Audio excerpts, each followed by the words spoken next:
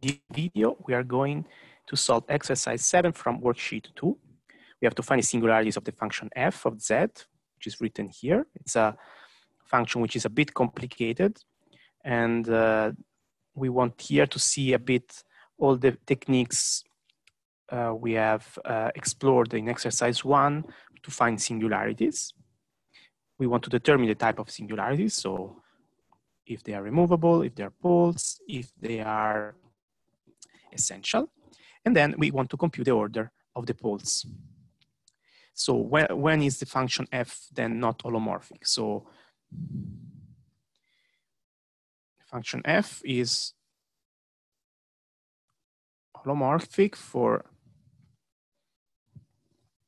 all z such that what does that to happen? So you see here you have z minus I at the denominator. So z minus I must be different from 0. So this means z different from I. This is the first thing. The second thing you see you have also here at the denominator of this fraction 3 terms. So cosinus of z minus 1. This should also be different from 0. And you know that this happens if and only if z is 2 pi times k, for k an integer. Sorry, for z different from these guys. Okay. Then we have z plus 1 different from 0. So z must be different from minus 1. And finally, z cubed minus 1 must also be different from 0. And here we want to find the roots of this polynomial. So we know that we have the factorization z minus 1 times z minus z0 times z minus z1. This must be different from 0. So what are z0 and z1? These are two complex numbers we already saw. This minus 1 minus, or maybe it was plus, I square root of 3 divided by 2. And z1 was minus 1 minus I square root of 3 divided by 2. Okay, so this means then that z must be different from 1, z must be different from z0, and z must be different from z1. So summing up, we see that f has the singularities I, 2 pi k for k an integer, minus 1, then 1, z0, and z1. Okay, so these are all the singularities of the function f. So we are going to analyze now the singularities one by one. So maybe let's start with the first one. So I. So the singularity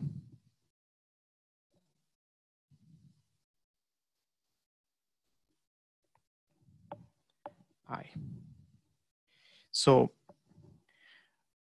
in this case, you see that the problem is inside the cosinus function. And the first thing we notice is that the cosinus of 2 divided by z minus I has an essential singularity at I. So let's notice first this fact. So we know that cosinus of 2 divided by z minus I has an essential singularity at z equal I. Why is this so? Because we can compute the Lorentz series expansion of this function. So cosinus of 2 divided by z minus I as the Lorentz series expansion, which is obtained from the power series expansion of the cosinus. So this is minus 1 to the n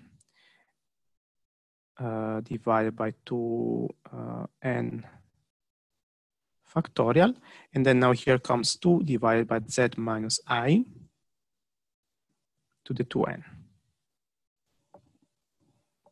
Okay, so this shows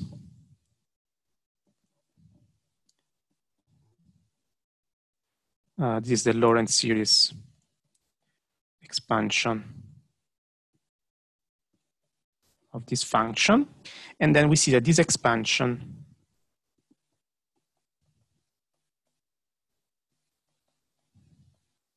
has infinitely many terms with z minus I to the m, where m is a negative integer.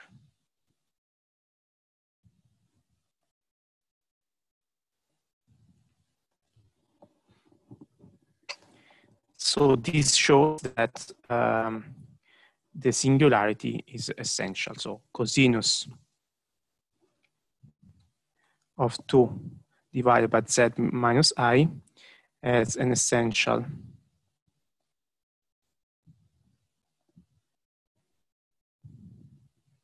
singularity at z equal to I. So this is the first information, but now we want to deal with the function f, not with the function cosinus of 2 divided by z minus I. So let's then write the cosinus of 2 divided by z minus I in terms of f of z. So what we have to do, we have to take this part here and put it on the other side. So cosinus of 2 divided by z minus I is equal to f of z times,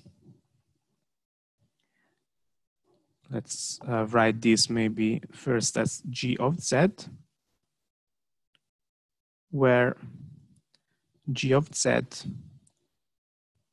is the function z cubed plus z squared minus z minus 1. And above we have cosinus of z minus 1, z plus 1, z cubed minus 1 squared. Okay, now what we are going to do, we are going to argue by contradiction. So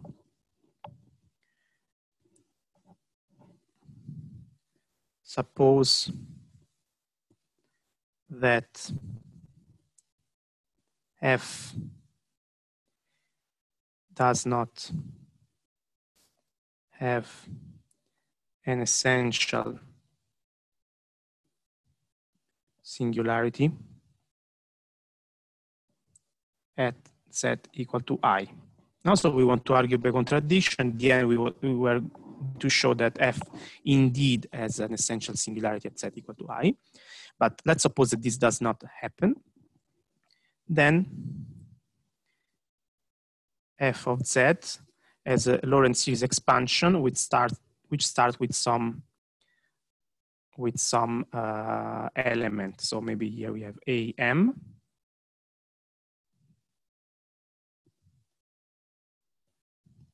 plus terms of higher order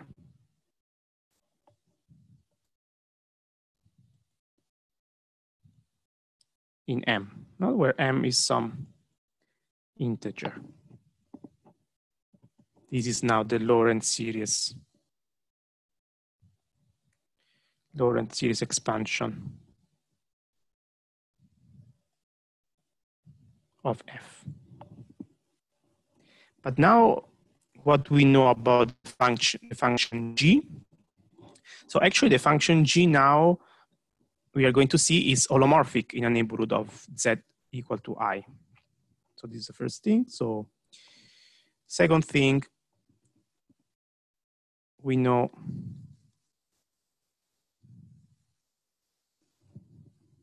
that G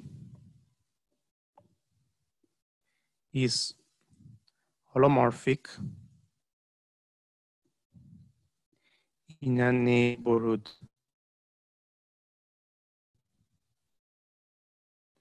of Z equal to I. Why is that so? The only thing we have to check is that the denominator is different from 0 at Z equal to I. Because I to the third power plus I squared minus I minus 1. What is this? This is minus I minus 1 minus I minus 1. So this is minus 2 times I plus 1. So this is different from 0. So this means that the function G is holomorphic in the neighborhood of Z equal to I. And this tells me that G of Z also has some power series expansion of the type Bn Z minus, sorry, Z0, but here Z0 we said this was I, no? So also maybe I correct it above. Here, this was I. So we are doing the expansion at the point I. So this is Bn Z minus I to some n. And then we have some order Z minus I to some higher order. This is for some n natural number. But then this implies that F times G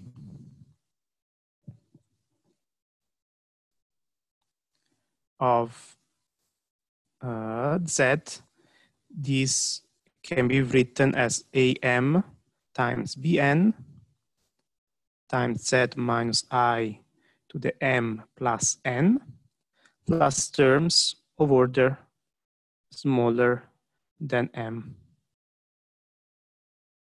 Sorry, of order bigger than M plus N. But this is a contradiction because F times G is the cosinus of 2 divided by Z minus I.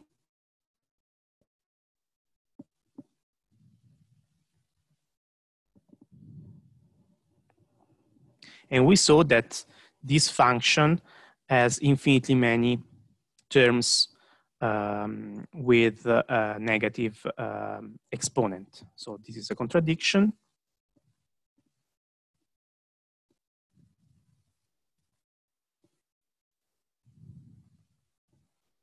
Because cosinus of 2 divided by Z minus I has infinitely many terms in the Lorentz expansion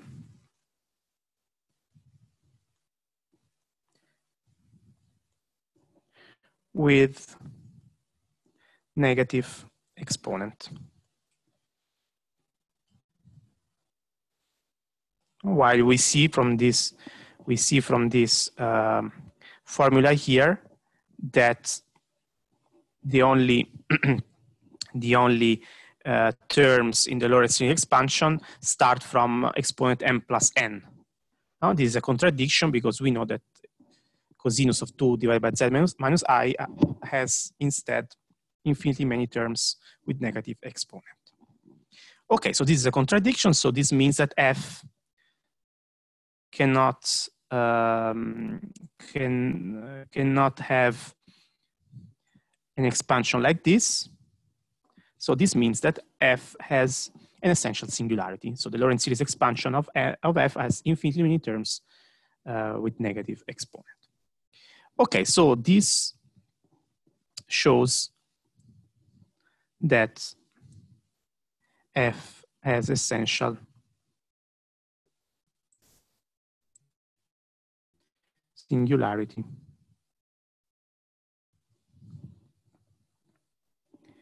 at z equal to I. Okay, so this then finishes the discussion for the first singularity, the singularity in z equal to I. And now let's go and see what happens for the singularities at 2 pi k for k in z. So in this case, you see these terms, this term here, cosinus of z minus 1 is equal to 0. And so we want to expand using power series to see how much does this term vanish. So now the singularities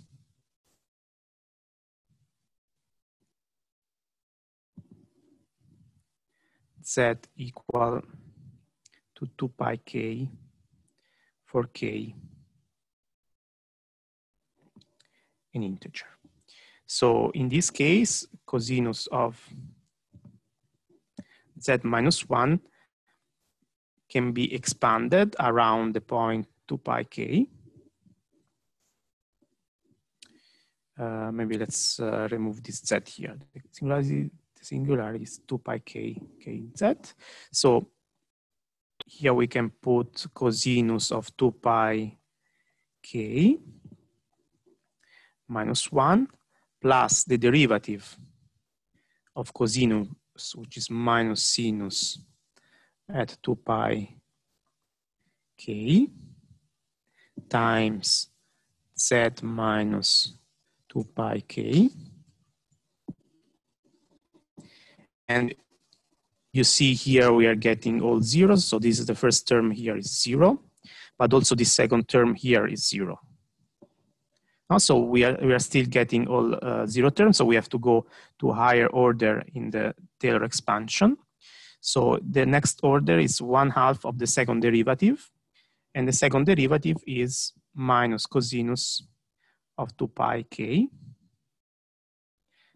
times z minus 2 pi k squared. And now you see that this term is non-zero because this here is equal to 1. So all the other terms now we can neglect. So the other terms are of order bigger than 2. So we find in the end, what do we find is that the cosinus of z minus 1 is equal to minus 1/2 z minus 2 pi k squared plus other elements of order z minus 2 pi k squared or higher than z minus 2 pi k squared. And now we can also factor out z minus 2 pi k squared. So z minus 2 pi k squared minus 1/2 plus some term which contains only positive powers of z minus 2 pi k. Very good. So now we have this expression, and we can use it to rewrite f of z. So now f of z is cosinus of 2 divided by z minus I. And then above we have z cubed plus z squared minus z minus 1. And below, instead of cosinus of z minus 1, we can put this formula we found, z minus 2 pi k minus 1/2 plus some remainder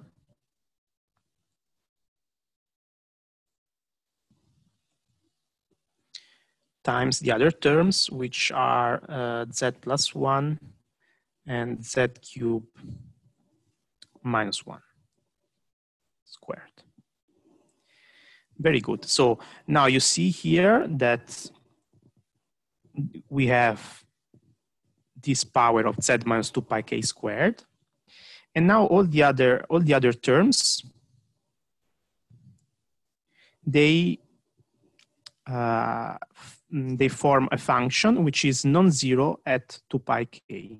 So let's observe this. So I can write this as 1 over z minus 2 pi k squared. And then now we have some remainder function, g of z,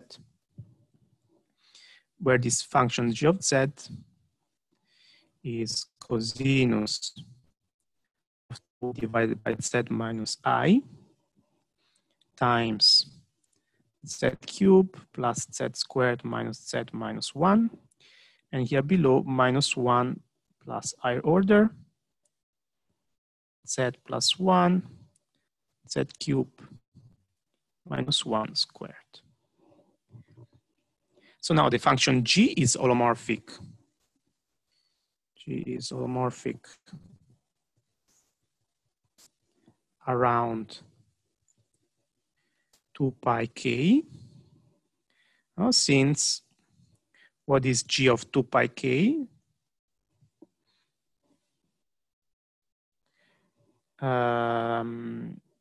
This is cosinus of 2 divided by 2 pi k minus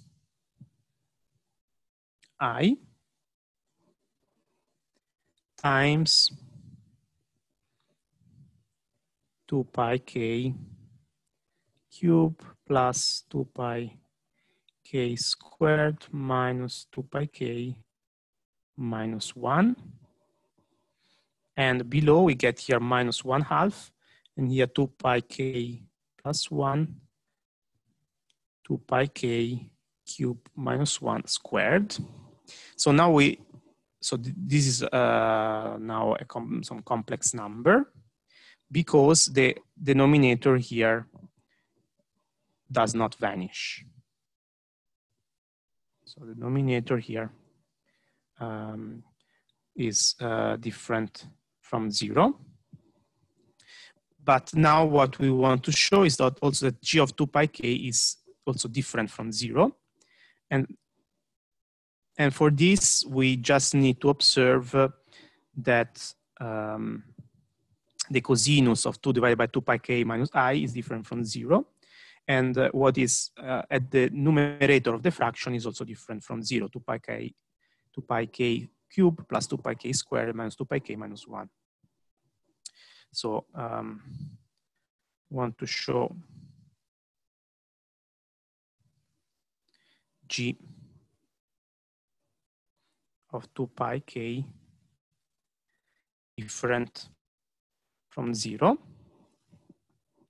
And the first thing is that cosinus of 2 divided by 2 pi k minus I is different from 0, since 2 over 2 pi k minus I is not equal to pi over 2 plus h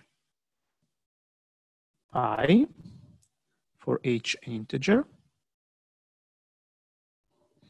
So these are the values where the cosinus vanish, but you see that this over pi k minus I can never be a number of the type pi over 2 plus h times pi, because this number is not, this number here on the left is not a real number. So this is true. It is true because 2 over 2 pi k minus I is not a real number, while the pi over 2 plus h times pi is a real number. Okay, so this is true. Then the other thing we have to check is that 2 pi k cubed plus 2 pi k squared minus 2 pi k minus 1, this is different from 0. And to do this, maybe it's better to start factorizing polynomial to find the root of the polynomial. So if we can show that 2 pi k is not a root of the polynomial, then we are done. So how do we factorize this polynomial? So let's factorize z cubed plus z squared minus z minus 1. So here we can put z squared to factor and minus 1 to factor. And so this gives us z plus 1, z squared minus 1, which can also be rewritten as z plus 1 squared times z minus 1. Okay, so we see that the roots are z equal to minus 1 and z equal to plus 1.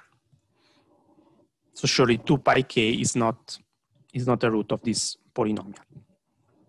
So now we know that g of 2 pi k is different from 0. And then we can use a definition to show that 2 pi k is a pole of order 2 of f. 2 pi k is a pole of order 2 for f, because the limit as z goes to 2 pi k of z minus 2 pi k squared of f of z, this is equal to the limit as z goes to 2 pi k of g of z, because the definition of g of z, you see here, z minus 2 pi k squared at the denominator goes away. So we get here g to the 2 pi k, which we saw this is different from 0. Okay, so once again, we find that f has a pole of order 2 at 2 pi k. Okay, so this is treat already this the second case. So now we want to treat the singularity, the other singularities, minus 1, 1, z0, and z1. So we are going to be a bit quicker here. So how are we going to see the behavior here? So let's now see the singularities. Singularities minus 1, 1, z0, and z1. So once again, f of z was written as cosinus of 2 over z minus I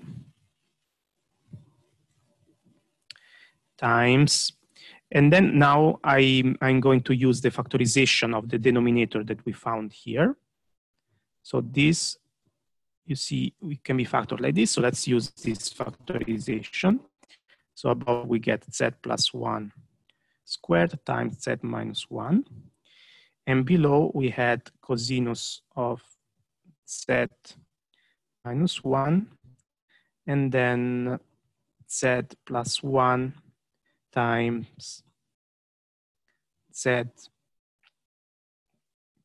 minus 1 squared, z minus z0 squared, z minus z1 squared. So here we see that we can do some simplification. So this goes away with this, and this goes away with that. So what we find in the end is cosinus of 2 over z minus I. Let me put also already cosinus of z here, minus 1. And then here we have this fraction. So this is z plus 1 above. And below, this is z minus 1 times z plus z0 squared, z minus z1 squared. Okay, so now we have to investigate the singularities minus 1, 1, z0, and z1.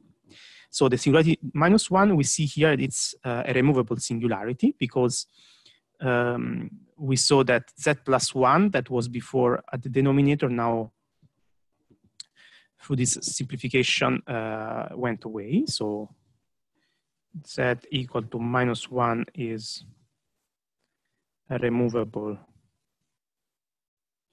singularity.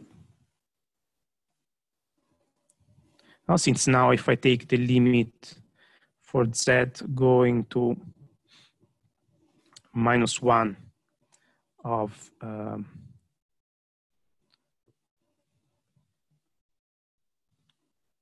this function,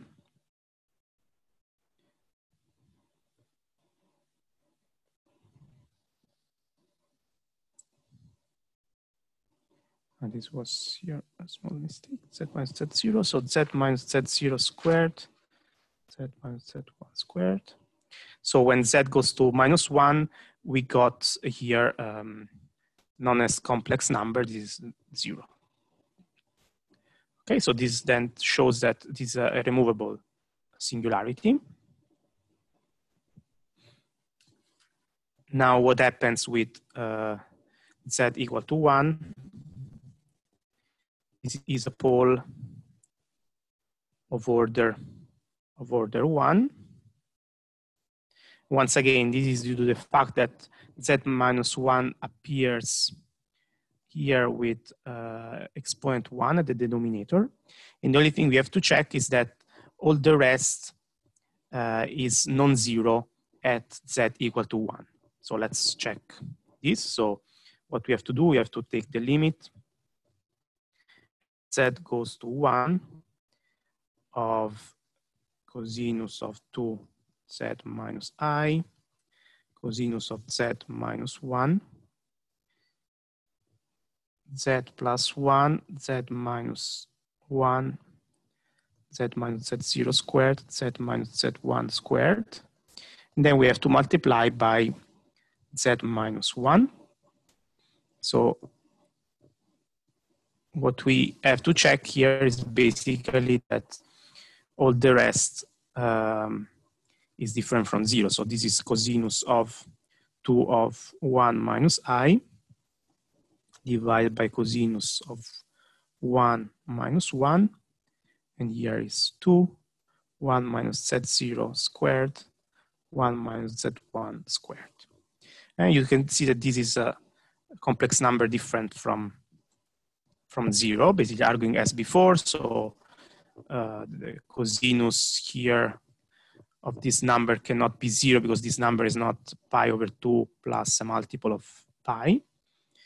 Again, cosinus of 1 is different from 1, and also these two numbers are different from 0 because z0 and z1 are different from 1. So this shows that this is a pole of order 1. And now we have to take care of the numbers z0 and z1, but this is also quite easy and follow the same pattern. So z equal to z0 is a pole of order 2. Once again, what we have to do. So we know that f of z is 1 over z minus z0 squared times all the other terms. So what are the other terms? Cosinus of 2z minus I, cosinus of z minus 1 times z plus 1, z minus 1, z minus z1 squared. So now this you can define as a function g of z. And the only thing you have to check is that g of z0 is different from 0. This is easy to check.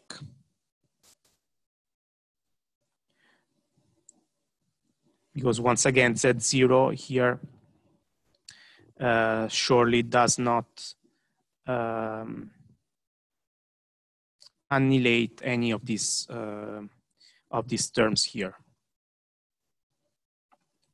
Okay, then this implies that the limit as z goes to z0 of z minus z0 squared times f of z, this is equal to g of z0, and this is different from 0. And this tells me that z equal to z0 pole of order 2.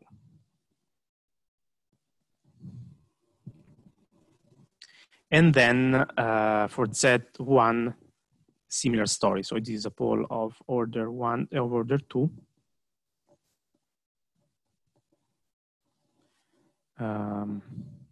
Same argument as with z equal to z0. Okay, so this is the end of the exercise. So maybe a comment. You see that when you want to show that something is a pole, the way, one of the best way to do it is to